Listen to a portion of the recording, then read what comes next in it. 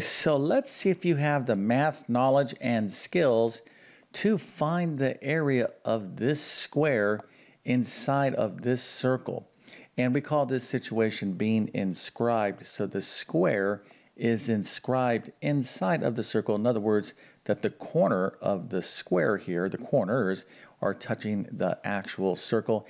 And the only information that we have is that the radius of the circle is 4. Okay, so that is the question, and feel free to use a calculator, but if you can figure this out, go ahead and put your answer into the comment section, and then of course I'm going to solve this interesting little geometry problem step by step. But before we get started, let me quickly introduce myself. My name is John, and I have been teaching middle and high school math for decades, and it really is my true passion to try to make learning math as easy as possible. So if you need assistance in mathematics, check out my math help program at tcmathacademy.com. You can find a link to that in the description below. And if this video helps you out, or if you just enjoy this content, make sure to like and subscribe, as that definitely helps me out. So let's get into it. This is not that difficult, but you certainly need to know some basic important concepts about circles and squares and triangles. I'll get to that in just one second. But here is effectively the problem. So we have this square inscribed inside of this circle. So again, that means that the corners of the square are in fact touching the circle. Now, what do we know about squares? Well, we know that the sides are equal, right? So when you have a square, each side is equal to the other, and the angles are 90 degrees. So by definition, this is a square.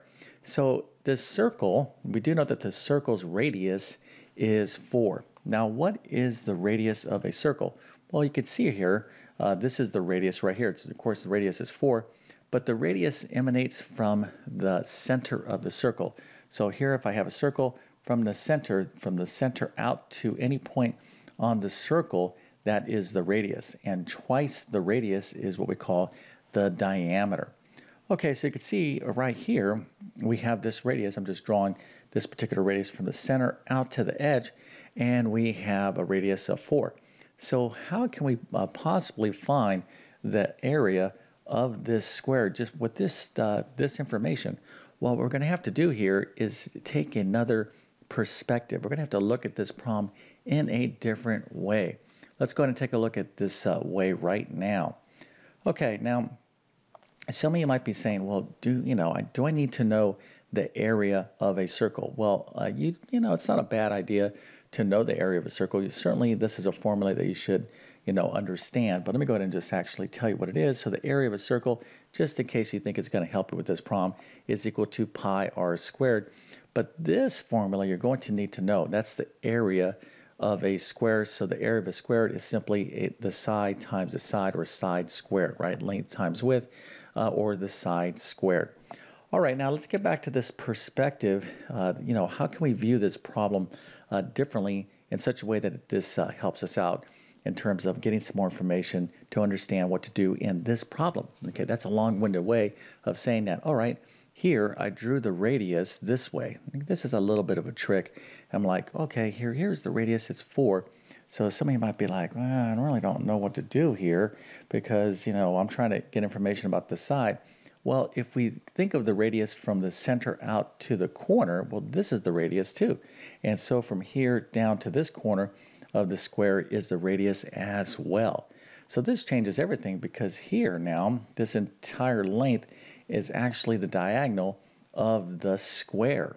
Okay, so this is really kind of the secret of doing this problem. So if this is 4, okay, well then this is 4 right here, and so is this. This is 4.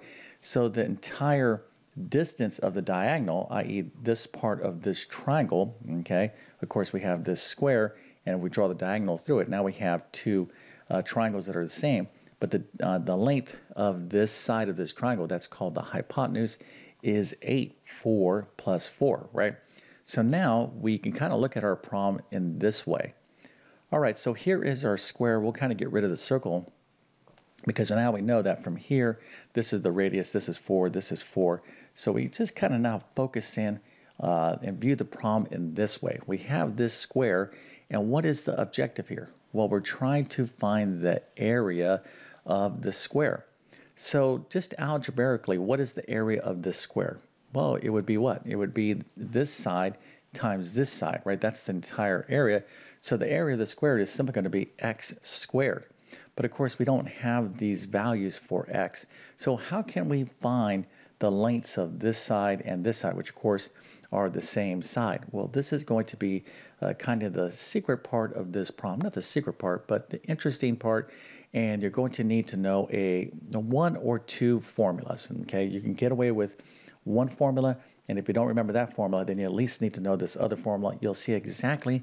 Now, before we continue on, if you want to get better at math, you definitely can, but the key is to find a teacher that gives you clear and understandable instruction. So hopefully you like my teaching style, and if you do, if you're like, yes, I think I can learn from you, well, then you will love my full main math courses.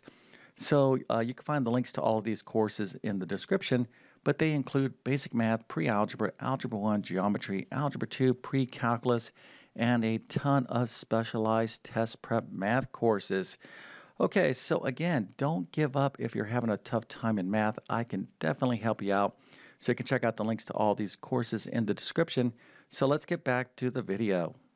So now that we understand, all right, well, here is the square.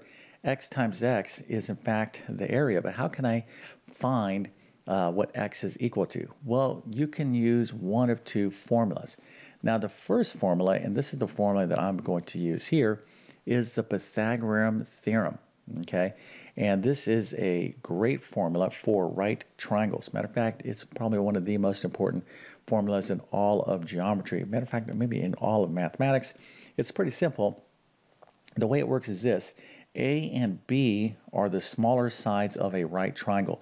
Now remember, a square has a right angle, and the longest side of a right triangle, or longest side, yes, the longest side of a right triangle, not in all triangles, only for right triangles, it's called a hypotenuse, and that's going to always be the variable c.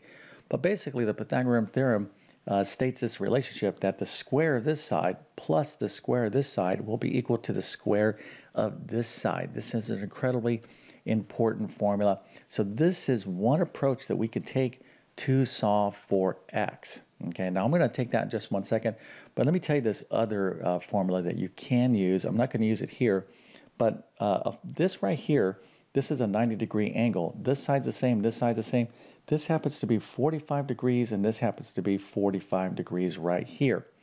So there is a formula, okay, a special relationship, we call this a special right triangle, that the hypotenuse, 8, is equal to this, x, times the square root of 2, that's equal to 8, okay? In other words, if I have this side, let's suppose this was 3, and I wanted to express what the hypotenuse, the length of the hypotenuse is, what you do is you just take the side and you multiply it by the square root of 2, and that in fact is the length of the hypotenuse.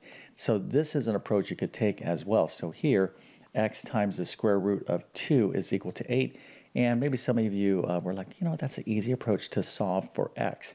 And it is, however, this is not going to be the quickest way. Well, no, you know, it could be pretty quick if you're pretty good in algebra. But I'm going to go back to the Pythagorean theorem, because remember, are we trying to solve for x? Are we trying to find the side what x is equal to?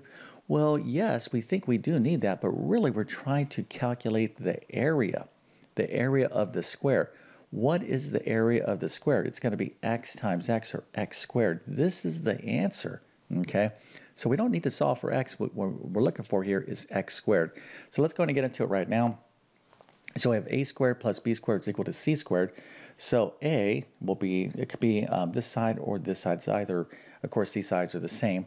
So we'll have x squared, okay, which is the same thing as a squared, plus b squared, which of course is going to be the same thing as x squared, is equal to c squared. This is the thing that matters the most with the Pythagorean theorem, that c is always the hypotenuse. Okay, so that's going to be equal to 8 squared. All right, so now let's go ahead and solve for x, but we're really all we need here is x squared, because that is the area. So x squared plus x squared is 2x squared, and that's going to be equal to 8 squared, which of course is 64. So to solve for x squared, all I need to do is divide both sides of the equation by 2, and I get x squared is equal to 32. Now, a lot of you are going to feel like, wow, I have to solve this quadratic equation by taking the square root of both sides. Yeah, you certainly can, but you're just going to be kind of going more into, you're going to be taking more steps only to have to return back to x squared, because x squared is in fact the area.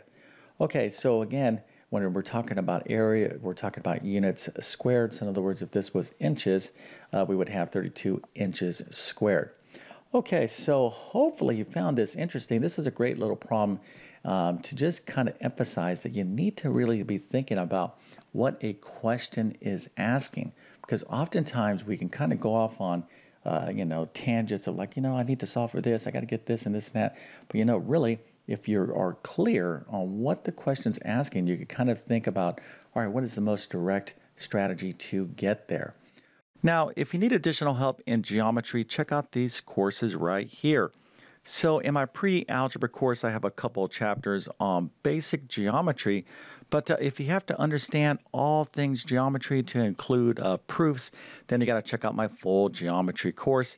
Now, if you want a good math review of basic math, algebra, and geometry, then check out my Math Skills Rebuilder course. All right, so I'm going to leave links to all these courses in the description of this video. And with all that being said, I definitely wish you all the best in your math adventures. Thank you for your time and have a great day.